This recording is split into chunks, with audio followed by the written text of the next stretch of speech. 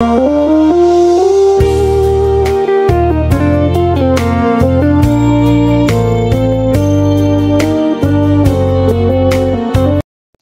welcome to Sundar's lecture.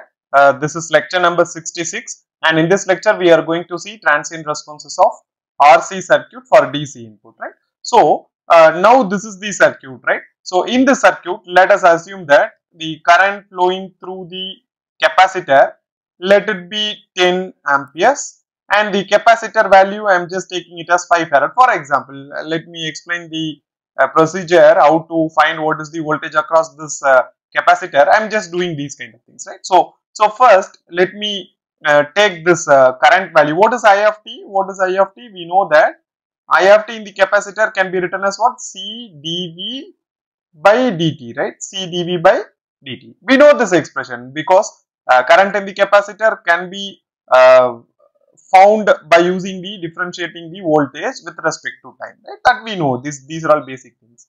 And if I substitute what is the I of t, let me write this as now 10, and what is C now? It is 5, and it will be dV by and dt.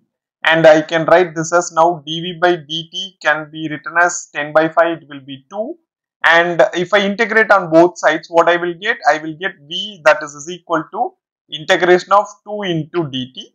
Let me assume one thing. I am just going to close this switch at a particular time, and before that there is no current flows through this capacitor, which means if there is no current, then V of 0, I am just taking it to be 0. There is no voltage across the capacitor before connecting this voltage, so that 10 amperes of current is flowing through the this capacitor. And see, if it is so V can be now written as 2t integration. If you integrate it with the t with respect to t, then constant will be like this, then plus a will come, that is integrating constant. And what is the a now? If I want to find what is a, then you need to substitute V of 0 is equal to 0. And if it is so, then V of 0, that should be is equal to 2 into 0 plus a. And what is this value? This is actually 0, and this is 0, and a is equal to 0. Directly you can write it down. So V can be written as what? It is 2t, right? So if I want to draw the graph, how will I draw the graph? See, let me take this as the y-axis and this as the x-axis, and I am just taking x-axis as time. So this is now 1 second, 2 second, 3, and then 4, and then 5. Now let me take this as now 2 into 5. Okay, this is now 2, 4, and then 6, and then 8. Let it be 10 volt. This is voltage, and this is now time axis. If 2 is equal to 1, if I substitute 2 is equal to 1, what I will get? 2 is equal to 1, I will get 2 voltage. I will have a point here. If I substitute 2 here, 2 into 2, it will be 4, then it will be here. And if it is 3, then it will be 6. And if it is 4, then it will be 8. And if it is 5, then it will be 10, right? Maybe it will come around here. So see, let me assume that the rated voltage of the capacitor, V rated of capacitor, I am just taking it to be 10 volt. Right? So now these points can be connected, and it is linearly increasing, right? With respect to time, my voltage is linearly increasing. So see, this point, this is nothing but when switch is closed. Up to this point, switch is now closed, right? Now switch is closed. So for example, what I am going to do, now switch is now opened. If switch is opened at what time? See, 5 seconds. At t is equal to 5 seconds. Let it be 5 seconds. Then what happens? If switch is opened, then the current flowing through the capacitor becomes 0. Right? Am I right? So current flowing through the capacitor, because this voltage is disconnected, so current becomes 0 here. So see, what is the expression for I of t? I of t can be written as C dV by dt. This expression we know, and here the current will be 0 now because this switch is open. So this will be 0, and if C comes to here in the denominator, that will also become 0. and now see dV by dt will be 0. What is this one? This one we have already seen. See, we would have studied everything in the inductor. Just we are refreshing the capacitor. Just we are going to compare inductor with capacitor. If it is voltage in capacitor, then it will be current in inductor. If current in inductor, then it voltage in the capacitor. That is the only difference, right? So no change in voltage. So if there is no change in voltage, then after 5 seconds what happens? This will be the point and this will be hold. This point will be hold. This is after switch is closed. This portion, this switch is opened. After switch is open. I'm just moving fast because these kind of things we have seen everything in the inductor, right? So switch is open. So now how much of voltage that has been stored in the capacitor now? So voltage in the capacitor is now, what is the value? It is 10 volt. This is forever. The voltage 10 volt will be stored because I have open circuited, no change in current, no change in voltage. So this 10 volt will be now stored. This is actually 10 volt, right? So this is how the capacitor will work. Can capacitor store energy? Yes, it can store energy. How much of energy that this capacitor can store? Let me derive the expression for that.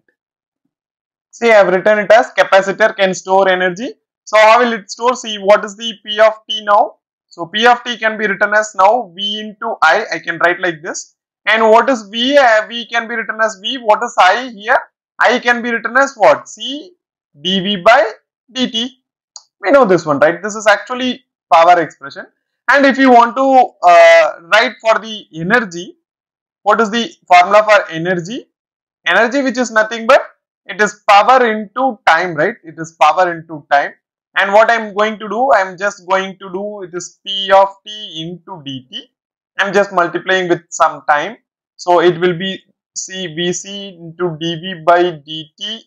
It can be multiplied by dt, right? It can be multiplied by dt. And what is this? This is nothing but W. I am just intimating or just indicating it by W. So dW can be written as, this term can be cancelled out. So Vc into dV. So if I integrate on both sides, so see, I am just moving fastly. Be with me. So this will be now W, and this integration can be now see, this is CV integration of so C will be the constant and it will be outside, so it will be dt.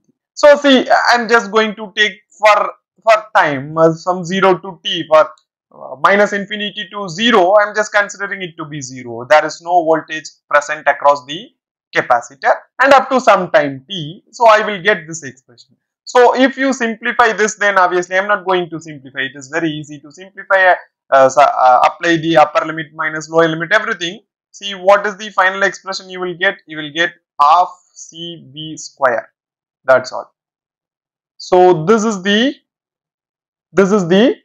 energy stored in the capacitor formula. Now for this example, what will be the energy stored? So what is the voltage in the capacitor? It is nothing but 10 volt.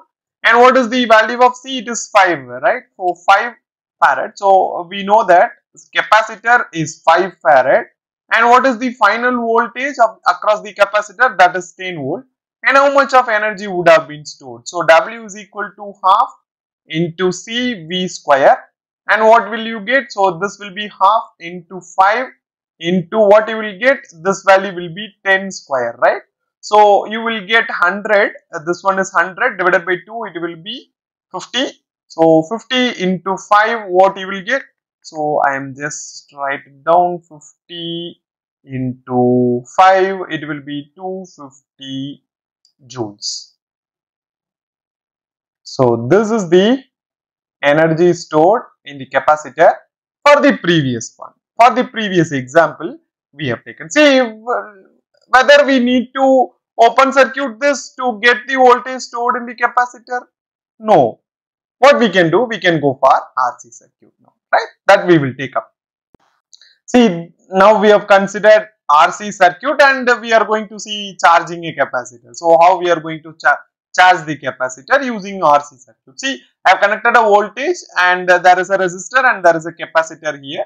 See, I am just considered V of 0 is equal to 0, which means while the circuit is connected or the C is connected, there is no voltage across this capacitor. I am just assuming that. So, if I write KVL, so applying KVL, what you will get, the current is flowing in this direction, so it will be E minus I of t into R, I of t into R, and this is now we are traveling from plus to minus, so it will be minus of V of t, that should be is equal to 0, right? So this is the expression, we can write it down. So what is I of t? We know that I of t is equal to C dV by dt. So E minus R into C dV by dt, and this is minus V, that should be is equal to 0. And you see, we just try to get this one, you bring this to other side, what you will get? So RC into dV by dt plus V of t, maybe we can write maybe V of t, that should be is equal to E. See, we want only dV by dt, right? So what we can do, we can just divide the expression by RC, divided by RC. So what you will get, it will be now dV by dt, and then plus it will be now 1 by RC into V of t, and this will be is equal to E by RC. So this is the expression. Now you see, we know everything, we can easily proceed it now. How? See, this is the first order differential equation and V is the term, and if you want to find what is V of t, that is the unknown parameter, and what we can write it down, we can directly first order differential equation, what you will get, it will be A e power minus A. What is A here? What is A here? It is 1 by RC, right? So 1 by RC, 1 by RC into T, that is the first term. This is natural function, and then plus what is the other term? So other term will be K into X plus K1 into X plus K2 X dot, and then plus K3 X double dot, and it goes to infinity, right? This is the term, right? Can you understand? We have directly written now. We don't need to spend much time to simplify these kind of problems, and we need to substitute this, right? So V of t can be written as A e power minus t by RC, I am just writing like this, plus C K1 into X. What is X? This is now forcing function, right? This is the forcing function, that is E by RC.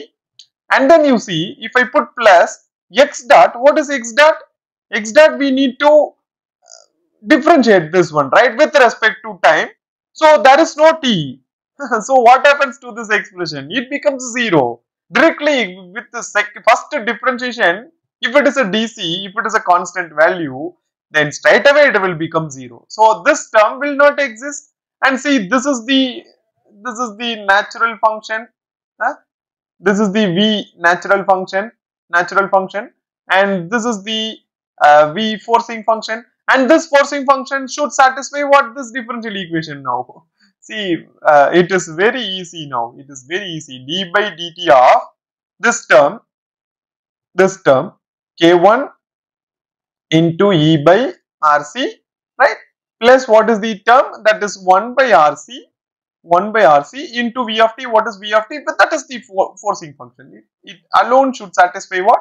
E by RC, and that should be is equal to what? E by RC. We know this. So what happens to this term? Obviously it becomes 0. There is no t term. If you are differentiating the constant, you will get 0. And what happens to this one now? It will be what will you get? This is E by RC. Am I right? Any mistakes? We have made any mistakes? See what we have done. See, what is this K1 into constant? This is actually E by RC is constant, right?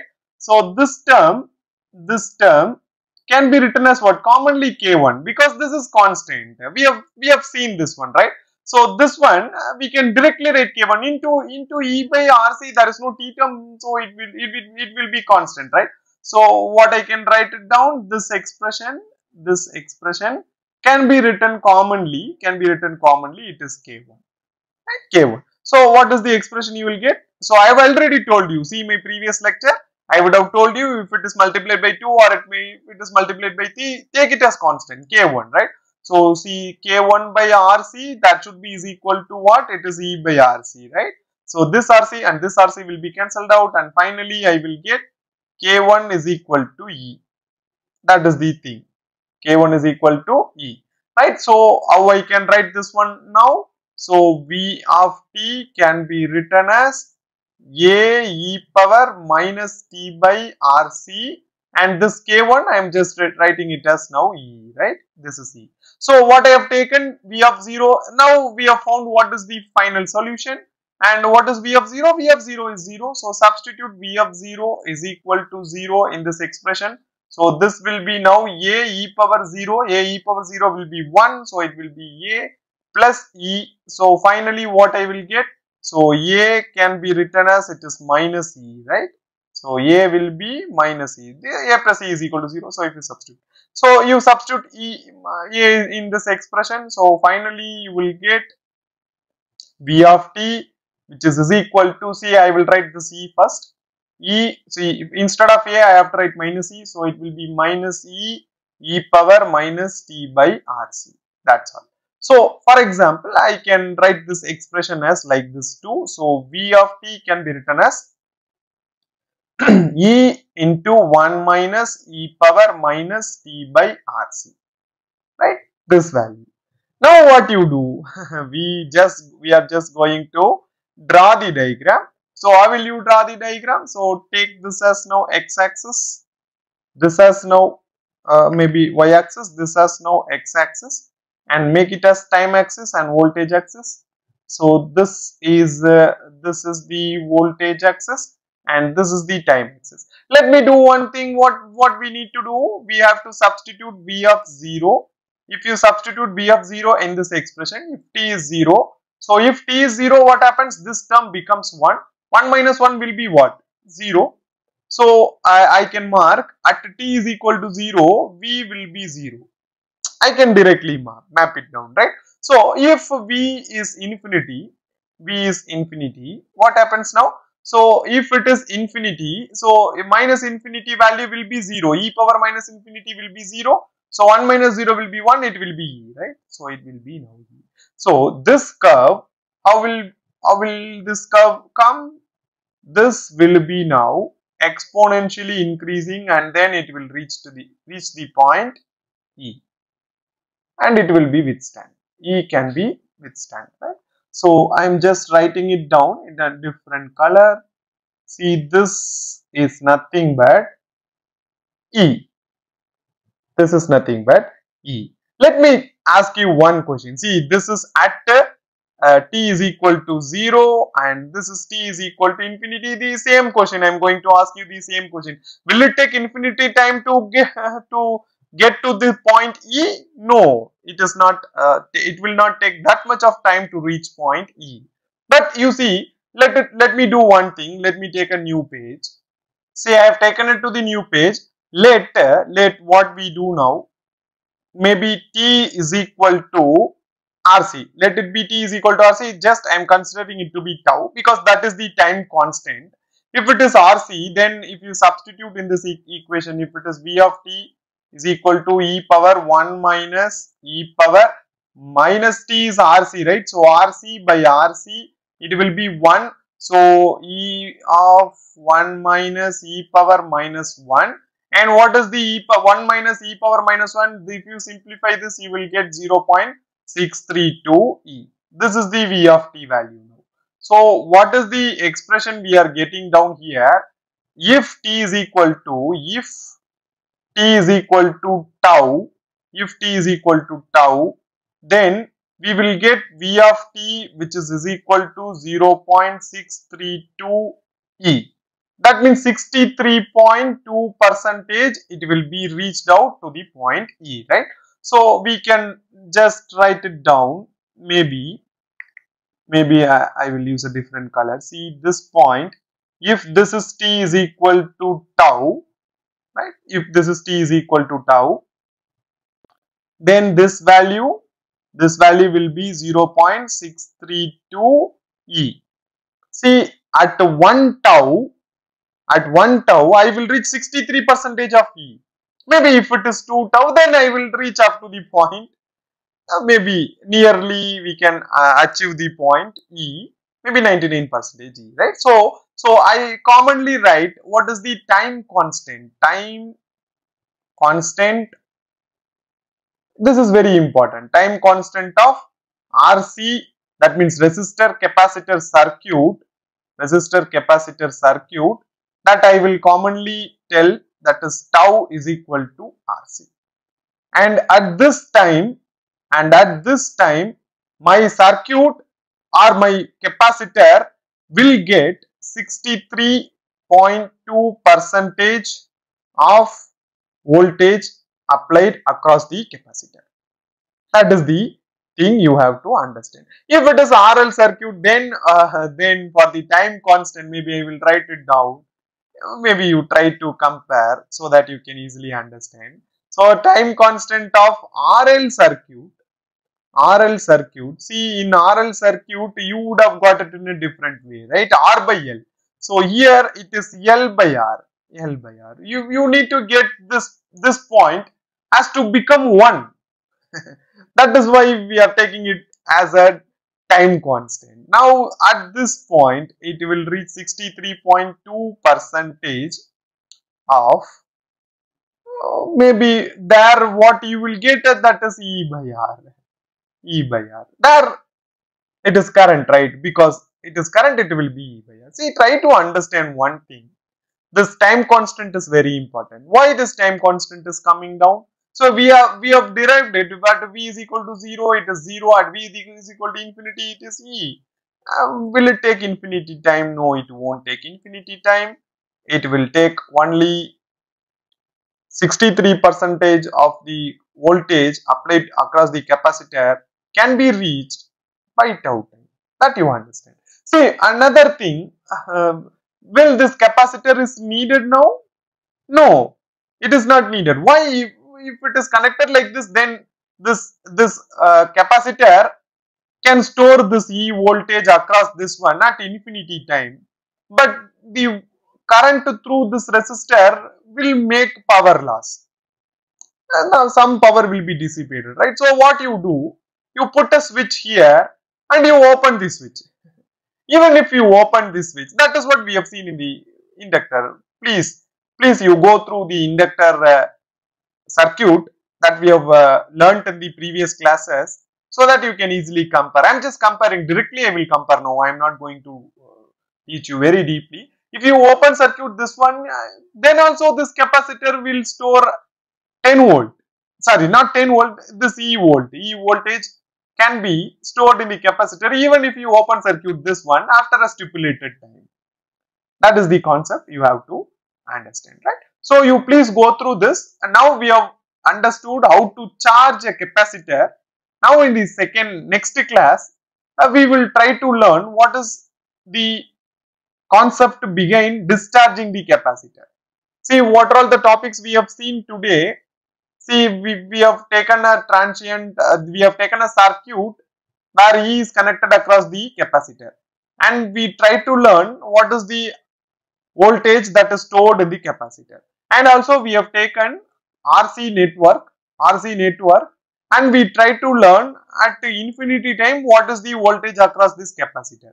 It is simple to understand. At infinity time this capacitor will get this voltage even if it is connected through the inductor, through the resistor. This capacitor will obviously store this E, right? That is the thing you have to understand. You go through this one, we will see in the next class. Thank you.